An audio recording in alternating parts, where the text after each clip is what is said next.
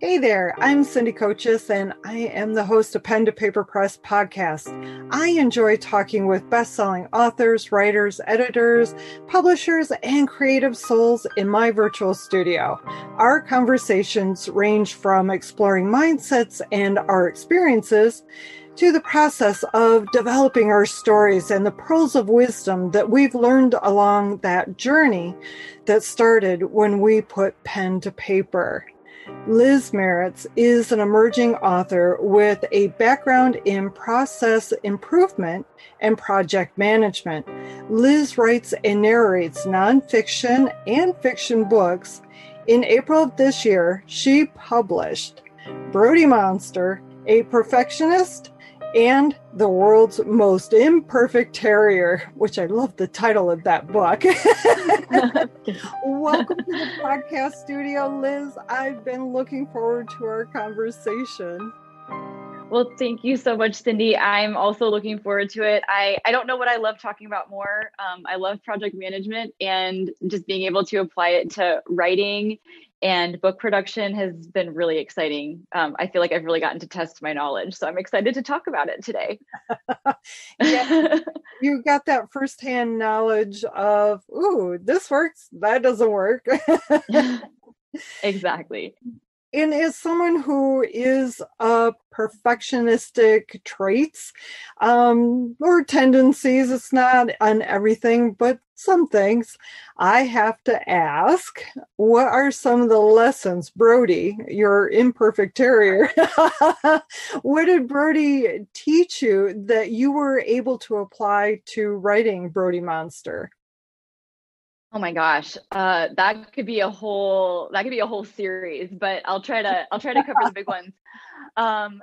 Brody, I think, really taught me. I think some of us perfectionists have this. We live kind of this sheltered life of perfectionism. Especially, me, like, growing up kind of rural, middle class. Like, I didn't have a lot of major life challenges that I faced as I was growing up and matriculating through school. And I think what Brody taught me is that I actually cannot, legitimately cannot control everything that happens in a given scenario. And I had done a pretty good job up until the point of bringing Brody home. I had done a pretty good job of maintaining a level of control that felt very, achievable. But he taught me that you can be the best planner in the world. You can do all of your research. You can check all the boxes, but you just can't control everything. Oh, and not with the puppy terrier. Yes, no. With the puppy at all, but a terrier, they're high energy and they want to go, go, go, go, go, go, go. And not at any slow pace at all. Definitely not. No, he is, we go for a walk almost every day, and I try to average about 14 to 16 miles a week.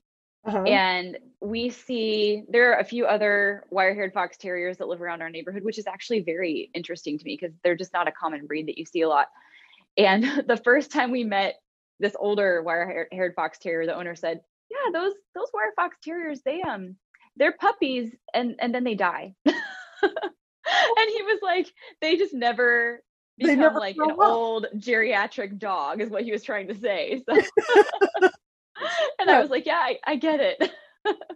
I'm glad it's in that regard, and yes. Not my first reaction was like, oh. No, he was just saying, they never grow old. They're always young at heart and physically. And you and I spoke, a week ago, and in that conversation, we briefly talked about some of the research that you found that suggests that 97% of authors never publish their book. And you shared some insights with me on how authors can achieve their goals. Do you mind taking a bit of time to, let's just explore this, Yeah. I'll just dive in and please interrupt me if you have any questions, because I could talk on this for an hour. So I'll try to break it up into digestible bits and pieces. But I think the key word here is avoiding procrastination, because I think a lot of people who embark on the journey of authoring a book, especially for the first time, but even some people who have probably, and I'm not speaking from experience here, but because I've only written one book, but from talking with other authors, I suspect that this doesn't just happen on the first book as well.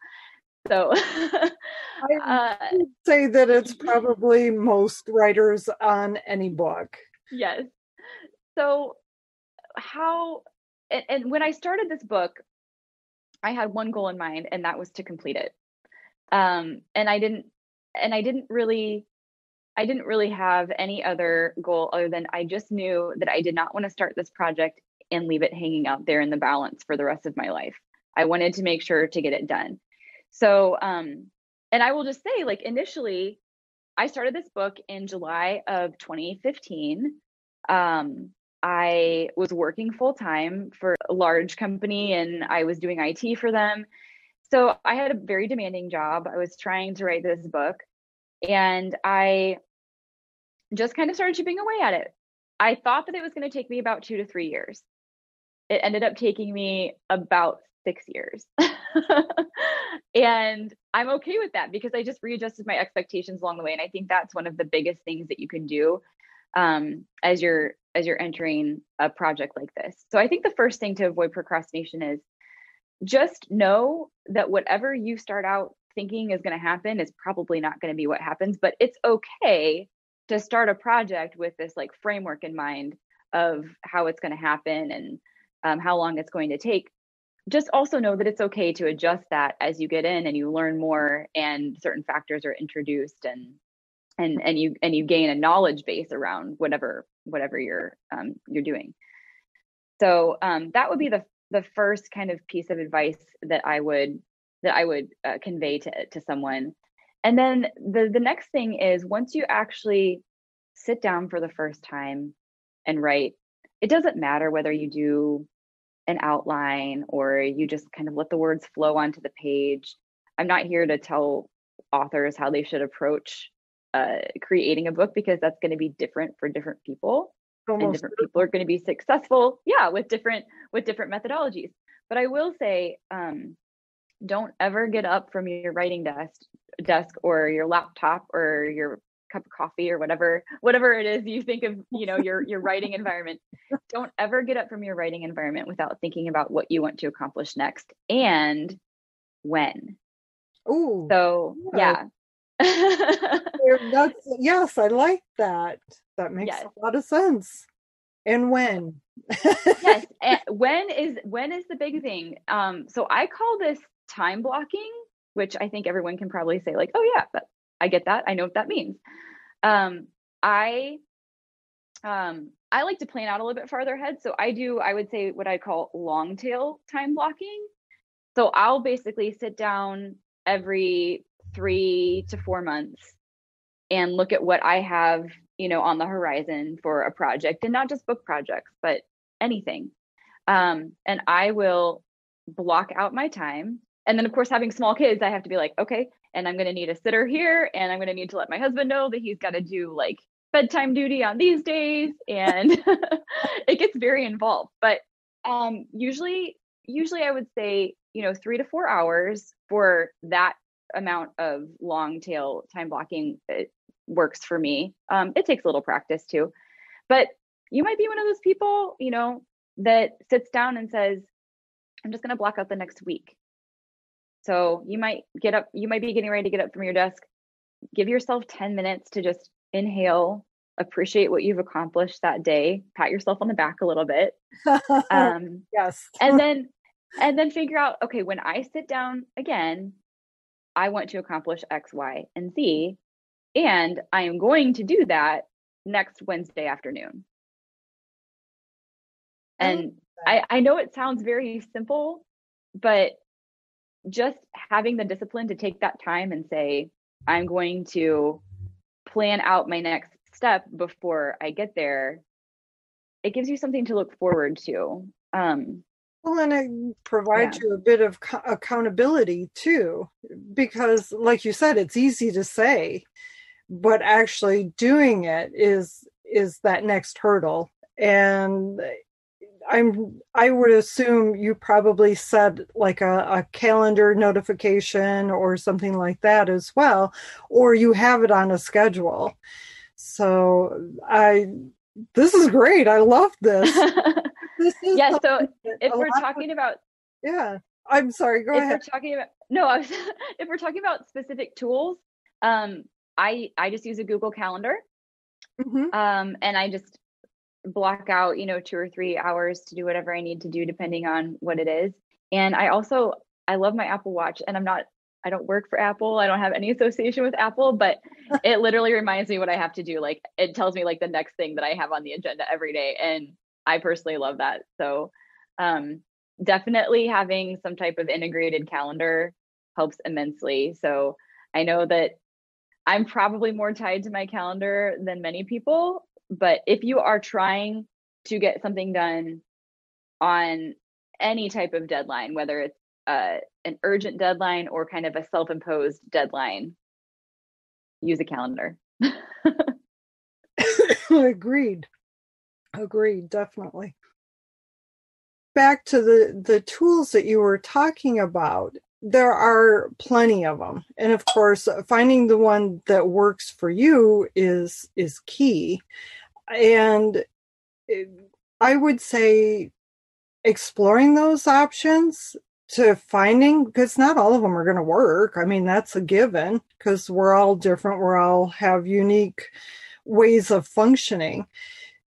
But exploring those different tools, and I appreciate the Google Calendar or a scheduling calendar because of the fact that that's what I do. So high five to you on that one. It But doesn't have to be an expensive, software suite. It's just whatever works for you and whatever you can commit to. And a lot of the times those are not the most expensive things. so then what do you think causes some of that hesitation or that resistance to follow through and keep that momentum going?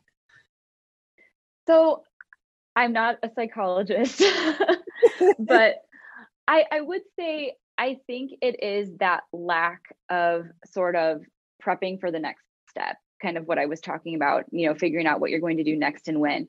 I think we've all been in a situation where um, we've been faced with something unknown.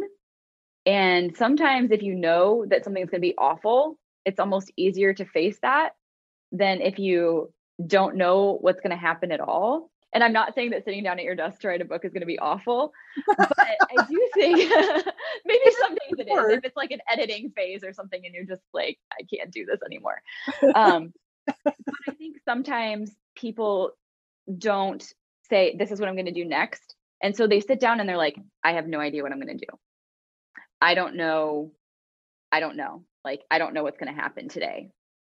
And I think that can really dissuade someone from continuing on a project. So I would say that's fear of the unknown. But the nice thing about writing a book is, to some extent, you don't have to be a victim of the fear of the unknown. You can say, this is what I'm going to do next Wednesday. I keep using Wednesday as an example, but this is what I'm going to do next Wednesday. And, I'll get as far as I can get, and that's fine. And then I'll reevaluate and I'll plan out what I'm going to do the following week or Thursday or Friday.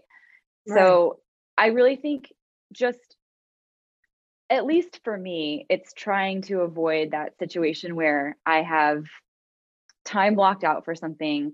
I've been intentional. I've gotten childcare lined up. I have the peace and quiet. I've minimized my distractions. And then I sit down and I'm like, I don't know what I'm doing today. And then I start to panic and I'm like, I'm not going to use my time wisely. And this is going to be a complete waste. And I'm being, inefficient. At least that's my personal, I guess, assessment. And letting go of that because we, as perfectionists, we have that tendency of it's got to be right the first time.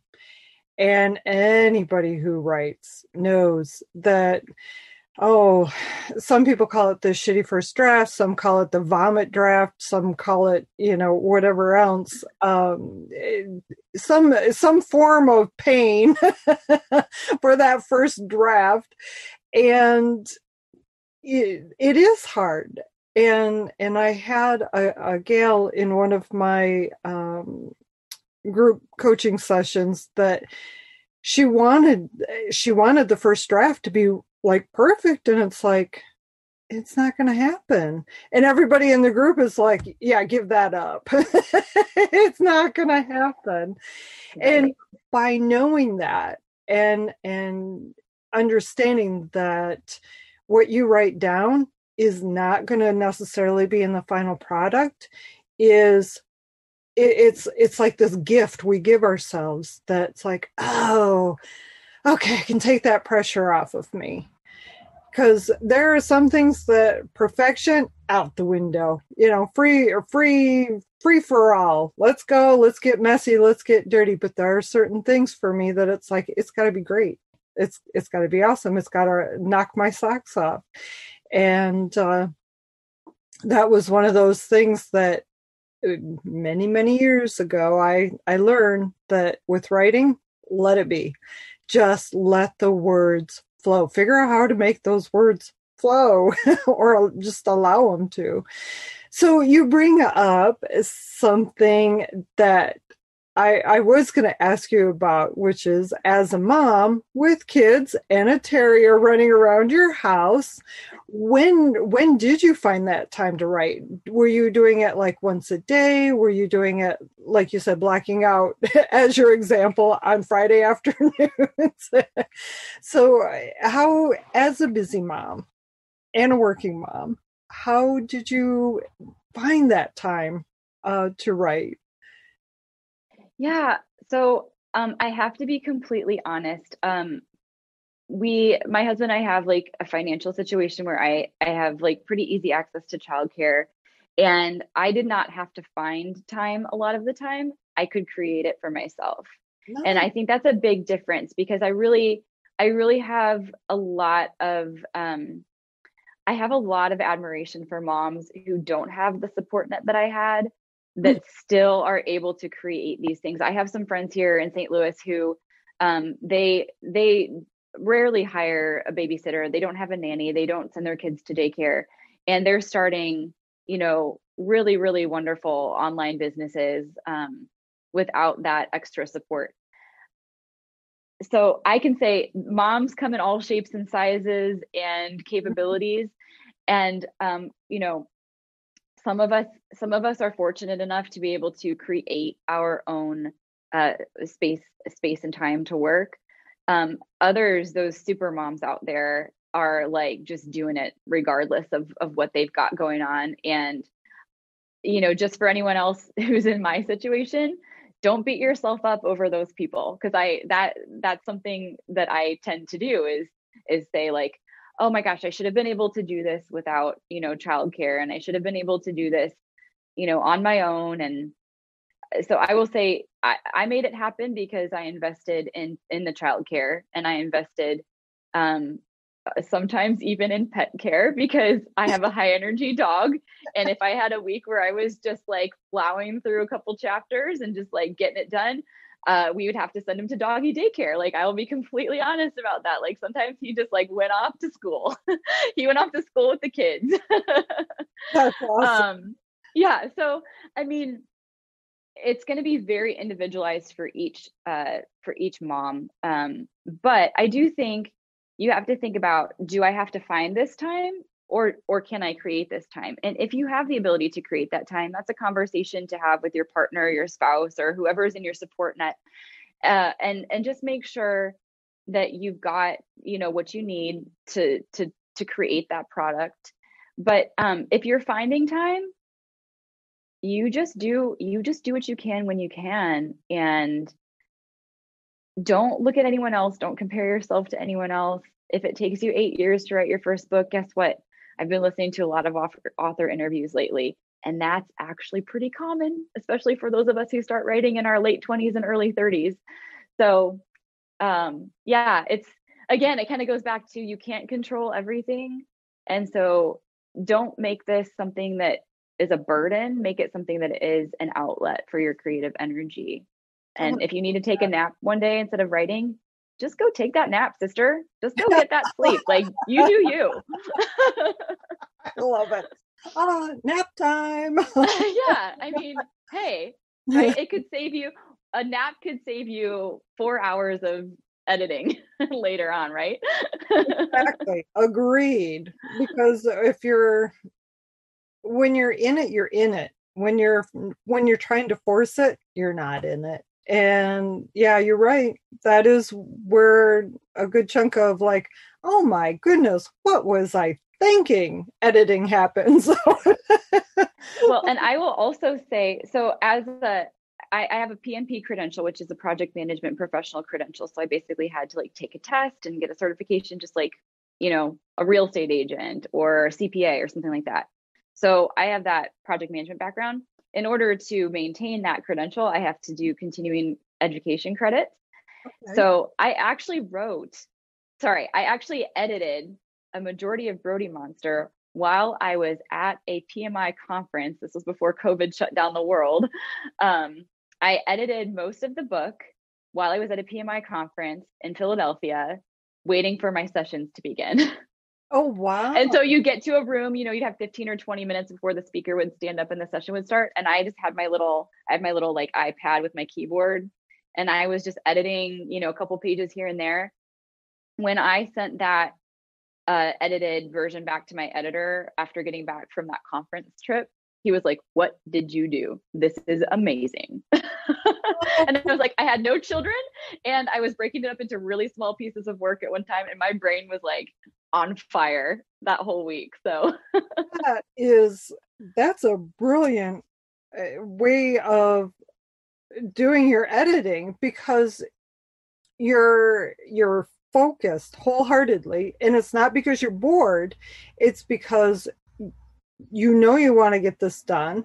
You're in an environment where you can, just sink yourself into it, and you're working on it in short clips. So you're really focused on what's on the page right now, right in front of you, versus okay, what did I say 3 chapters back?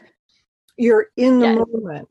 And there are other times for that. You can catch that later, but I was working on sentence structure and active voice and all that fun stuff. So that's great. And then, as that I want to say product management, and I know that's wrong, but as someone who is working on projects all the time, and you're always writing out your deadlines and making those, what are some tips that you can share for someone who has no concept of what somebody who does project management, so they can implement, maybe a bit of what you have to share? Yeah, so this is one way that you can approach it. There are 1,000 different ways you could approach it, but I'll just share kind of what I do. And, just so everyone that's listening knows, like, this is not the only way to do it. So I'll get kind of technical for a minute, just for people who are interested in the project management side. There are approximately 7 different distinct project management frameworks. So you've probably heard of Agile, Scrum, Lean, Waterfall. These are, just Google these. I'm not going to get into it because that's like a lot of information. But I started my career doing waterfall projects, and I very, very quickly sort of converted to Agile. And the difference between those two methodologies is that waterfall basically asks the project manager to create everything from the beginning. So you basically plan out the entire project. You would have to literally have a list of tasks that got you from sitting down before you sit down the first time to write until the book is in production and, for sale on Ingram Spark, or, it gets you, it is supposed to encompass the entire process from creation to production to publication. Okay. What Agile does, and this is why I love it, and I think most people prefer, I'm just speaking for most project managers and people in general, prefer Agile, because what you do with Agile is it's called a methodology, but it's really more of a skeletal framework that allows you to kind of put your own stamp on it and make it what you want it to be. And the core tenet of Agile is that you come up with like this very minimal product that you're going to create first. So someone might start out by saying, I'm going to create an outline for my book, a 2-page chapter outline. I want it to be approximately 30 chapters. And they might put that outline together. And so then that's their first product, and then you're done. And so that's one iteration. Okay. And then you come back to it and you say, so now the next thing that I'm going to do is I'm going to write one chapter. I'm going to write chapter 5. Maybe I'll start in the middle. I'm going to write chapter 5. So you write chapter 5, no edits. You just get it on paper. It's about, 1,500 words. You're done. Okay. And then you come back to it and you say, I felt pretty good with chapter 5, and it took me about 5 hours to write. So I have a whole week this week. I'm just going to knock out like 4 more chapters. So you write chapters 1 through 4, and then you're done. So what I do, I kind of give all of that background information because I like to actually, if someone likes a more tactile project management process, I would recommend, I should have drawn something up on the whiteboard behind me, but I wasn't thinking about that. But you can have like a column that says like backlog. And then next to that, you have one that says in progress, or it could say like to do in progress. And then you have completed. Right. So just a 3-column, little flow chart there. And then you can take Post-it notes, or if you want to get real fancy, like Velcro magnet, kind of whatever works for you, whatever you have at your house. Post-it notes are great. Yeah. And you can literally write down what you want to accomplish in any given piece of time. And this is where I do my 3 and 4 month planning that I was referencing back then. So I would write out a Post-it note for all of the broad tasks that I want to complete in a 3 or 4 month period. And I would try to the best of my ability to decide how much time each of those would take me to complete.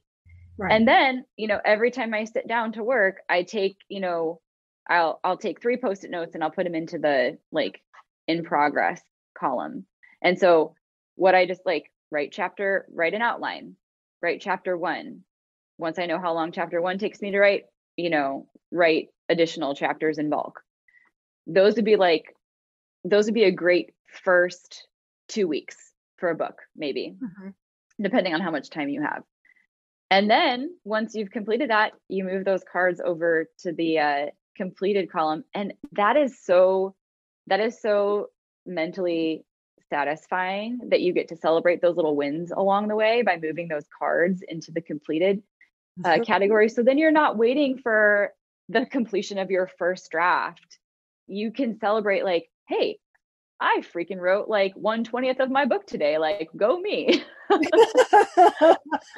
So, and it's like you have to find those little wins. And yes. And I'm kind of a math person too, so I like to measure how much time it takes me to write a chapter, and then say, okay, that chapter took me, 5 hours to write. Now I'm going to try to do another one in 4. And it's like a little game you play with yourself.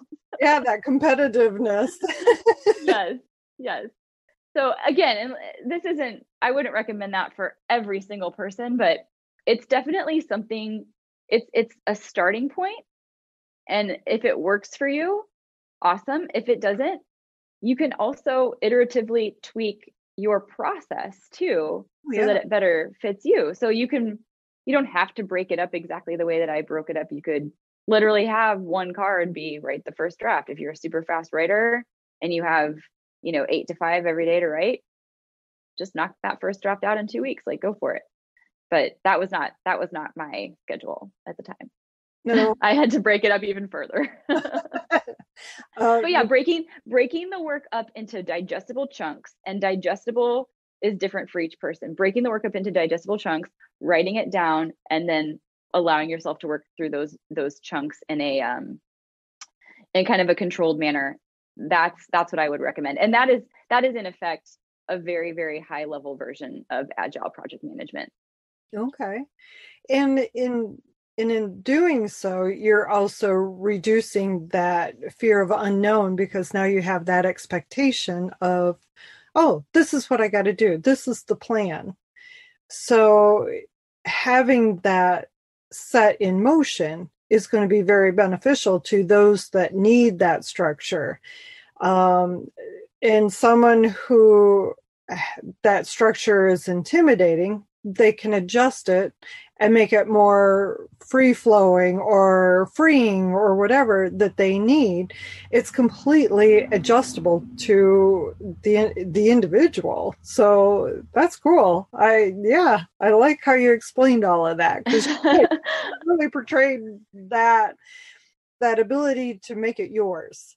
And that is so important, because when we try to copy or emulate what somebody else does, it doesn't necessarily resonate with us. And what does that do? It chokes us up, like, I'm doing this wrong, when really you can't do it wrong.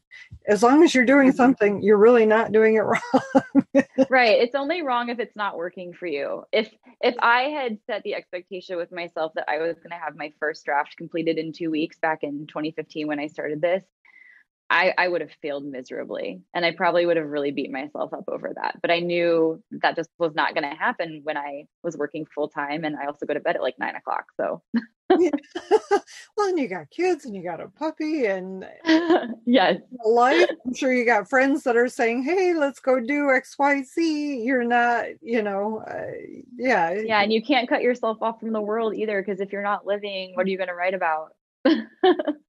Exactly, because what we write is in some shape or form is us. It's our experiences. It's the things we've overheard. It's life. It's just life, however it comes to you.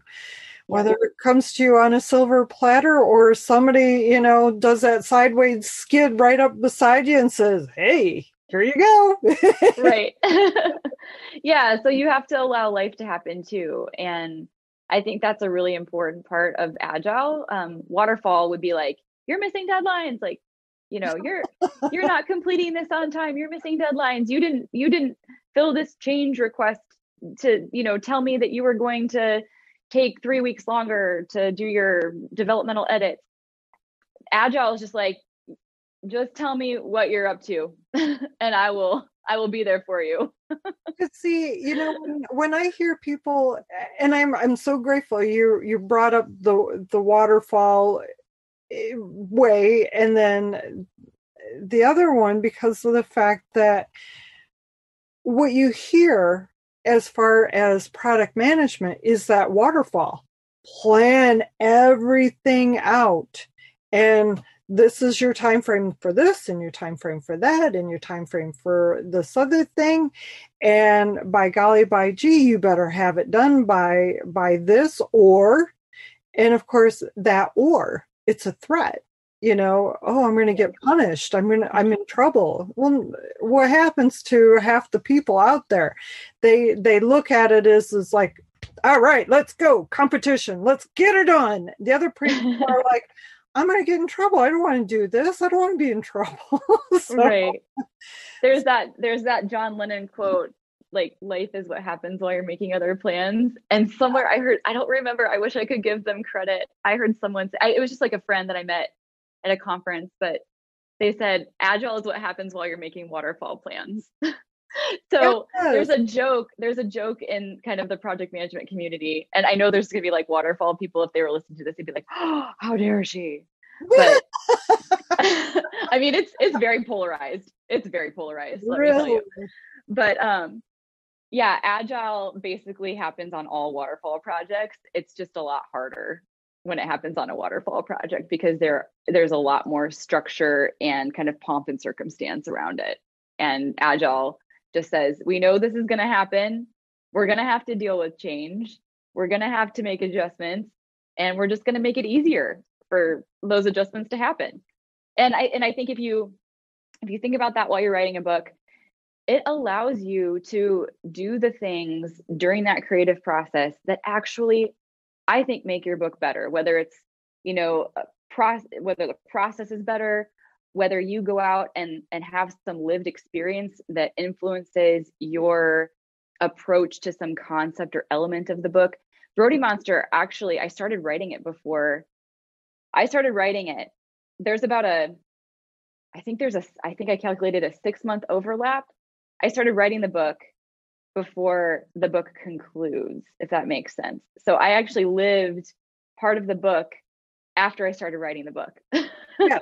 Well, in many memoirs, that's what happens. Is we think we know how it's going to end, but when you get writing it, it's like, oh wait, this rolls right into this, and it fits. It's like that missing key that really helps to embellish and to broaden the story and tie everything together. So yeah, that makes a lot of sense. That yeah, you were living it while you were writing it. Yeah.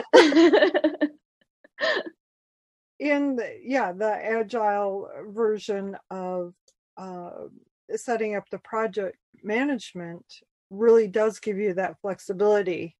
So yeah, thank you for sharing that.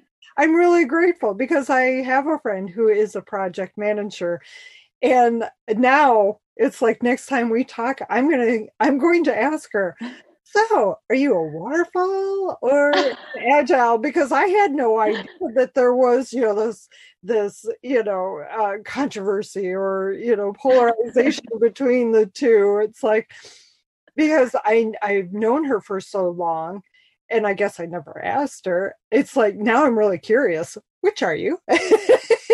Yes. And you will be judging her based on her answer, right? I've known her too long. I've known her for way too long that I think I already know my answer, but it'll be interesting to know if I'm right.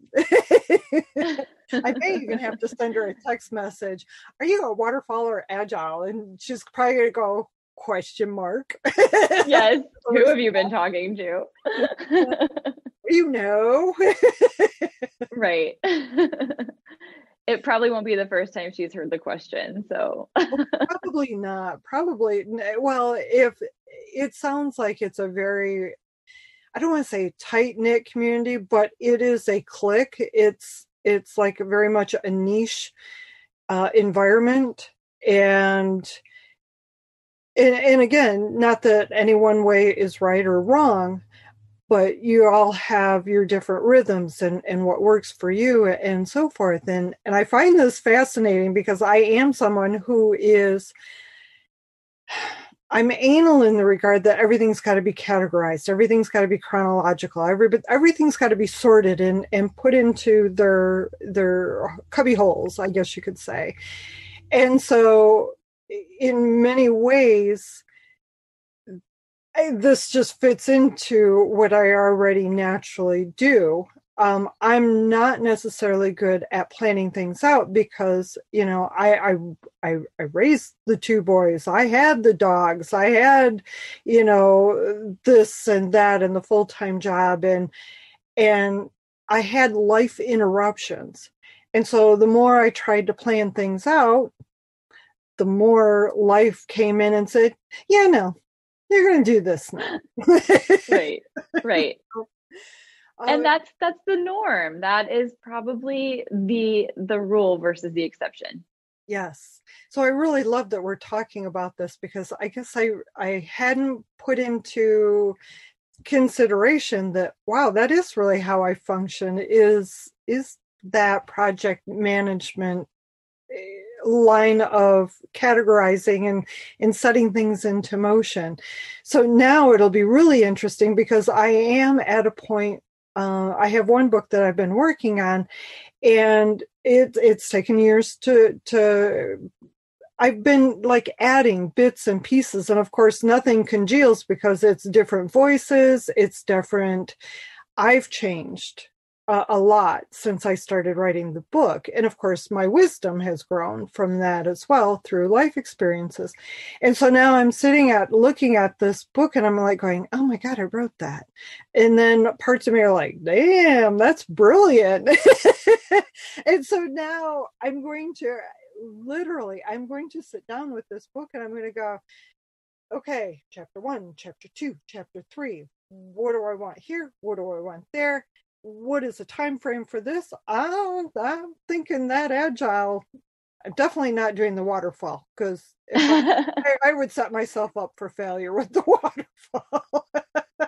But the Agile, I use Asana for my virtual assistant projects because I'm able to task everything out. And I think I'm going to be like tapping into that application. And well, and that brings up a great point. And I wanted to share this too, because you just mentioned Asana, and that's a very well-known project management tool.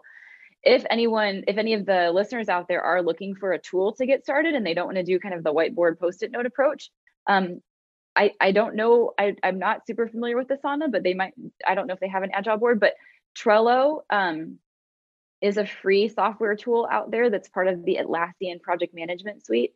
They have a board that you can set up that's configurable.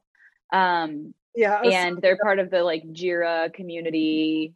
There's a bunch of tools under that. So you can really blow that out if you get, really into project management. But Trello is great. There's also a product called Workfront that's probably a little bit more geared toward enterprise. But if there's someone out there from the publishing industry and you want to throw all your authors onto Workfront, definitely a great consideration for that. And then you can get really, really fancy with all kinds of stuff above and beyond that. But it just depends on what you're looking for. Trello is a great testing ground though, because it is free and it's open source, and it's really fantastic for kind of dipping your toe in the water without any financial commitment.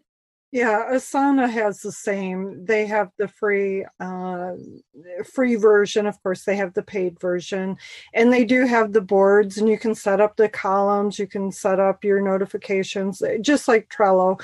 Both are great. I've used both. For whatever reason, because one of my clients used Asana, so it was just easy for us to communicate through that, and that's how I ended up with that. So one thing that I did want to bring up was the fact that you narrate nonfiction and fiction books. And so this opens up a whole new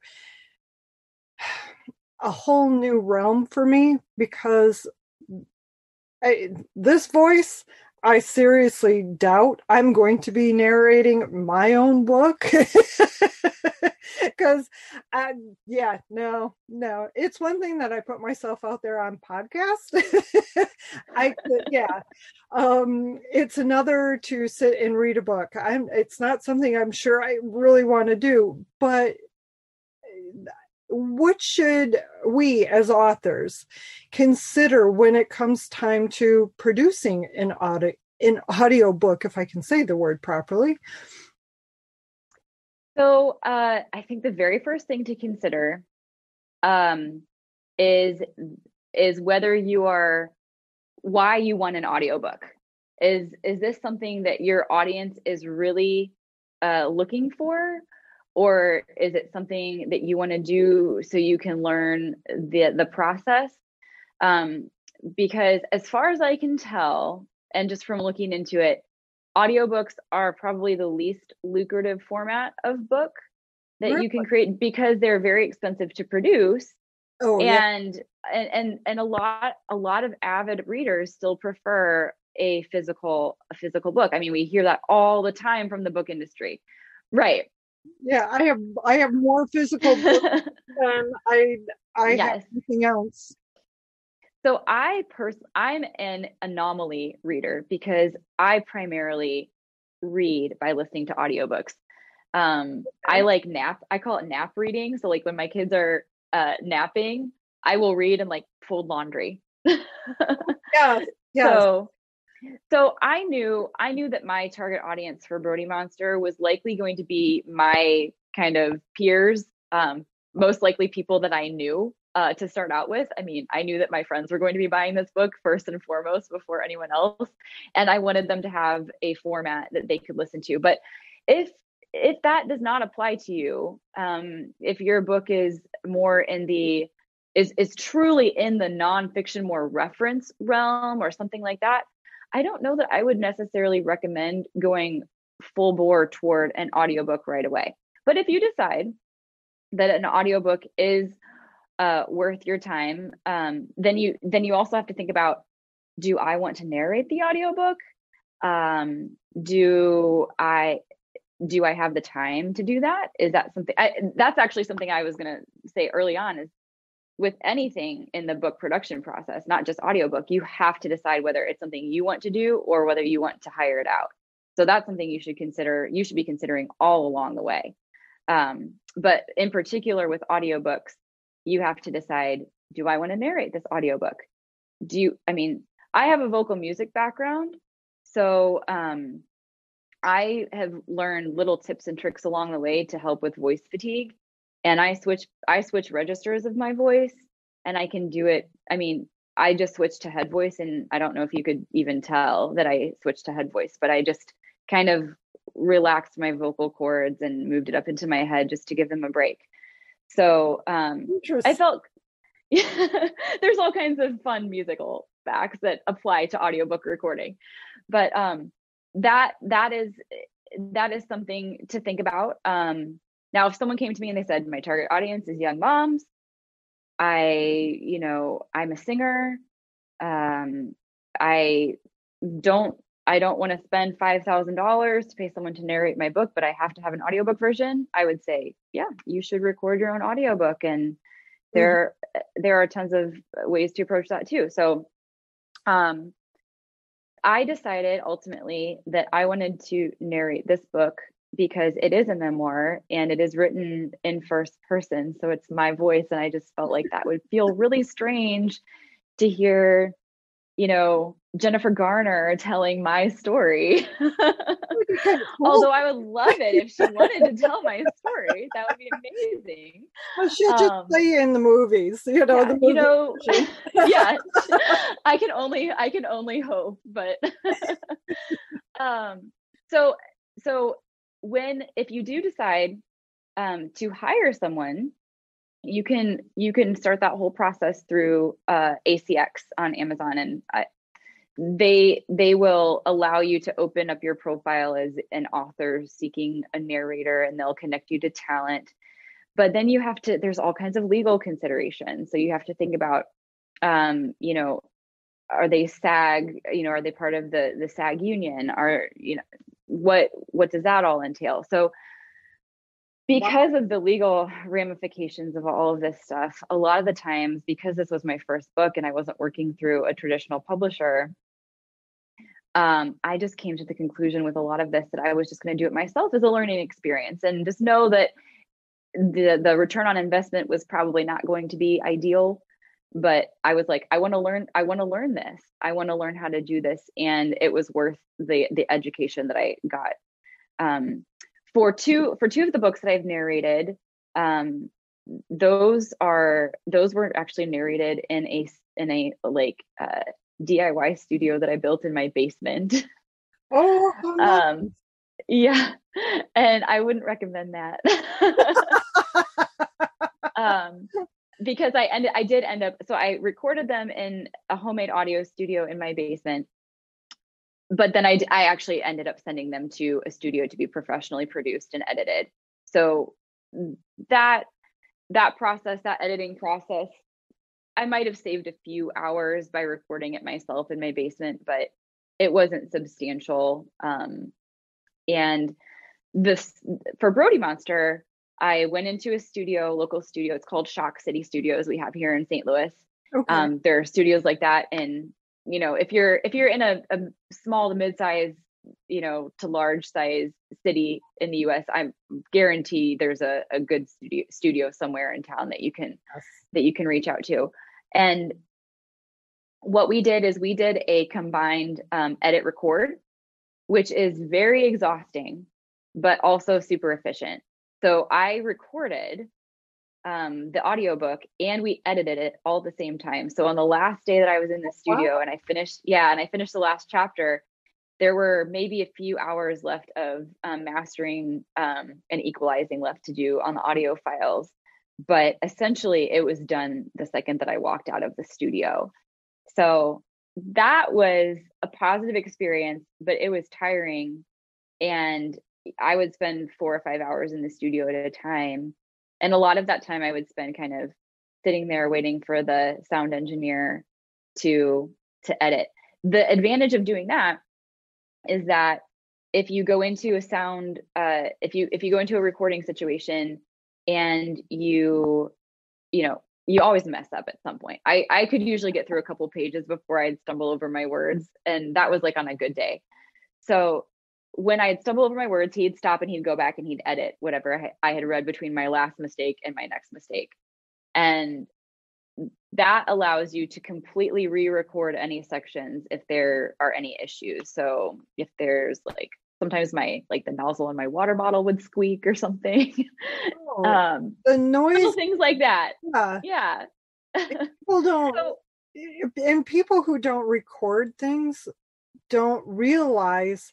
I mean, obviously you can see I'm in a camper, and that's why I call it my virtual studio, because quite literally my virtual studio travels wherever I'm at. And it's 80 plus degrees outside. I've got the windows open. You hear the birds. I used to do a podcast, years and years and years ago, and I had a clock. And I didn't hear it when I was recording because I'm focused on reading my script, blah, blah, blah. And then I go to listen to the recording, and it's like, what is that noise? Oh my God, that's a refrigerator running. Oh, wait. That's that clock. And so that is something truly that a lot of people don't realize. And just like before we started recording this podcast, when I mentioned that, you're in a conference room and it's got good acoustics because you don't sound like you're in a tin can. Where in many conference rooms, you sound like you're in a tin can. Mm-hmm. I had one gal who the vibration back was horrible. And so she went out in her car and it was like, yay, I can hear you. And surprisingly enough, our vehicles are great acoustically because they're padded. They are, yes. That's another thing to consider is what is your background? And by doing it in your basement, I'm surprised, if somebody flushed a toilet, you got the plumbing overhead.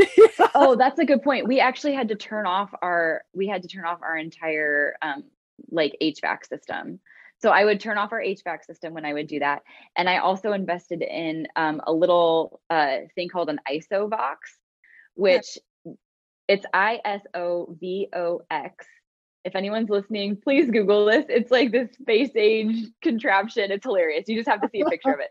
Okay. It goes on a speaker. It goes on a speaker tripod, and it basically deadens all the sound around your head. And you just kind of pop your head up into it, and it's got a light on the inside. And you put your iPad in there. It's hilarious. So wow. Yeah, they're expensive. But it's kind of nice to have when I do like vocal music recordings in my basement. But ISOVOX is what I used because you do, and like you could hear things as light as my dog's nails clicking on the floor as he walked above me. And so that's why I knew I needed the ISO box. But turning off the HVAC ran under, like you could still hear the noise coming under the ISO box. So there were just some things we had to turn off. I had to like close and lock our basement door.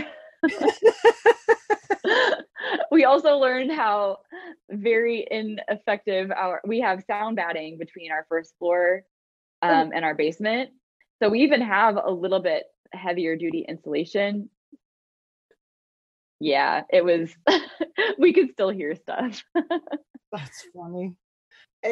There's a couple of podcasts where, one in particular, I was interviewing Crystal Cockerham. And it was so funny because we're talking along, and all of a sudden the owner of the campground that I was staying at goes past with the lawnmower. So I'd be like, hang on a second, he's coming back. So we would just sit and wait. I'd pause the recording, and then we get back, and you could hear him. It was like you got if somebody was with headsets and was paying attention, you would hear the lawnmower coming a little bit and then going away. Yes. Like it never arrived. Yeah, and you don't even realize it, but that is so distracting when you produce a book. Like you're talking about the podcast, but if you have those kinds of things in your book, that's so distracting, and you really pull your readers away from the point of the narrative. So it's really, really important to have a good quality audiobook recording. But at the same time, do what you need to do. Yes. Yeah. And in this case, imperfection is perfect.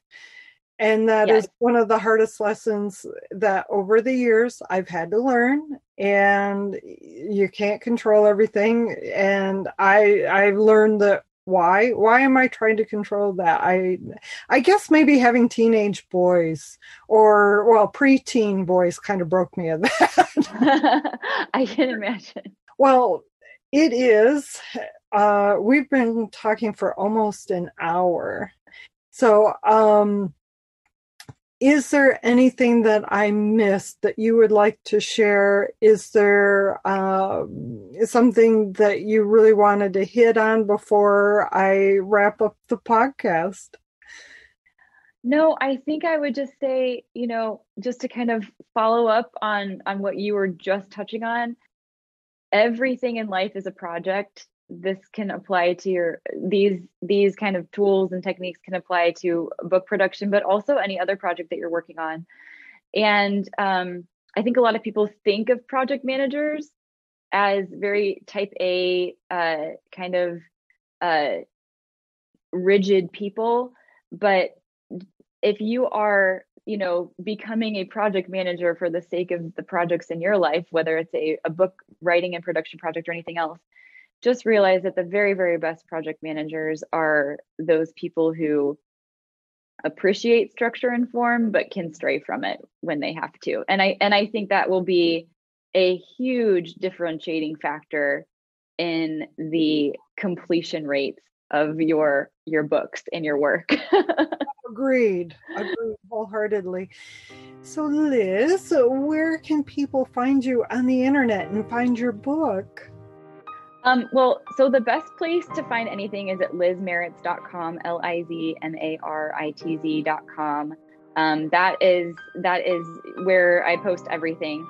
I am somewhat active, but not super active on social media. I like to kind of be IRL, like be present in life, and I'm not always posting on social media that often.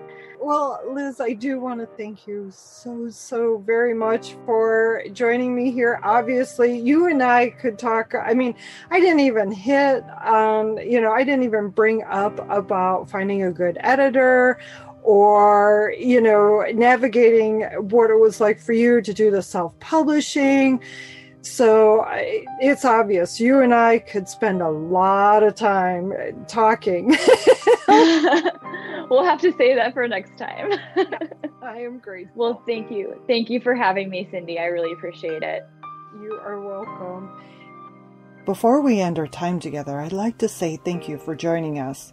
You can learn more about Liz, access her website and the book she has written by visiting the show notes for this episode at pen2paperpress.com/podcast. To receive future episodes in your inbox, subscribe to the Pen to Paper Press newsletter and subscribe to your favorite podcast app. Take care, and until next time, keep your pen to paper and write. And know that your words, they have power, and your story matters. Bye for now.